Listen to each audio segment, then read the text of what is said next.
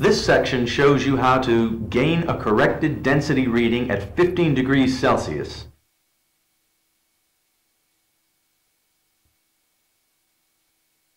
First, fill the density meter tube with oil up to the fill line.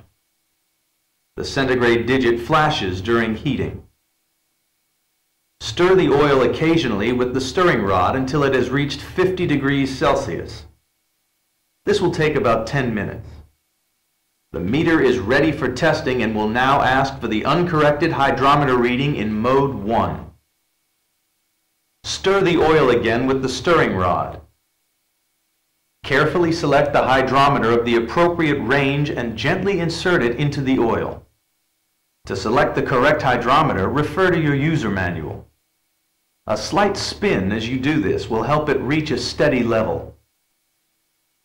Read the hydrometer at the meniscus and enter the uncorrected reading using the speed and arrow keys. Press return to see the density corrected to 15 degrees Celsius in vacuo.